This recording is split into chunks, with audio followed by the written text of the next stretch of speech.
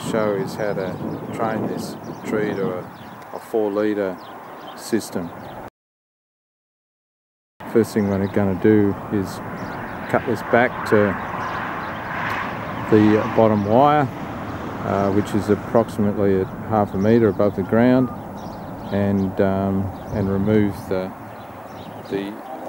top couple of buds so that we can start to focus on forming the 4-litre tree.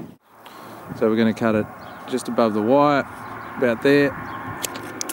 As you can see, there's a clip holding it so that as those shoots grow it won't flop around, and I'm just going to knock off those top buds here, because they're the ones that'll be very dominant and also want to go very vertical. So now we've knocked all those off, and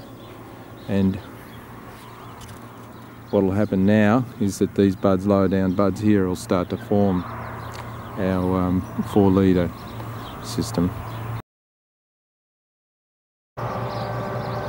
It's the 15th of December, and what I'm going to do now is show you what to do with a tree that we've just snipped back earlier on in September, and now we're going to train the 4 limbs so that we're creating the 4-litre system. So I'm just going to walk around there and do a little bit of pruning and train the limbs down appropriately. So here we've got our limbs here. What we're going to do is use these two here to go out as our outer 4 litres. So I'll just put them down like this. I won't put them down flat. Just go like this. This one out here, just to hold it in place.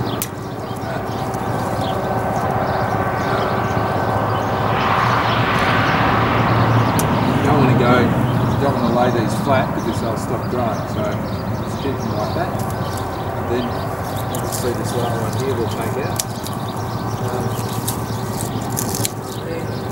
And then back here, what we'll do is, because these are very strong, we'll cut them back.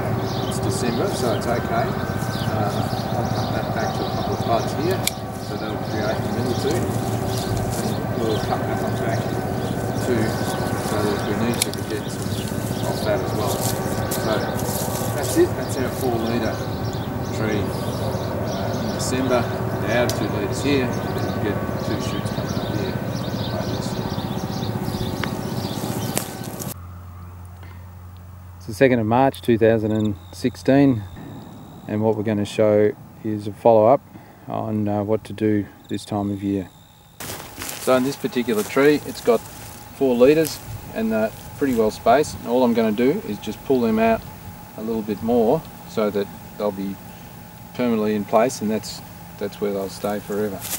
So down here we'll just pull this one down a little bit more like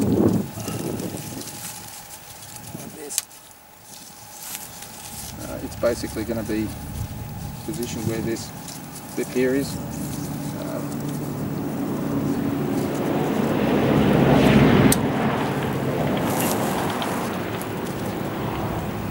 Pull that one down a little bit more so that it's nice and vertical. So this shoot will grow next year. You can take off this bit here. Maybe knock that one back too. Encourage that. That'll let it grow. This one here we can pull it out a bit more. So it's roughly 50 centimetres apart. This one here, same thing. Pull that one out a little bit more.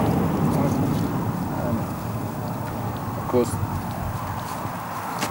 these 2 ones will be the dominant leaders, so to have them a little bit lower than the other ones. This one here we can position where it's going to end up. Basically we want to end it up there. Maybe pull this one down a little bit more.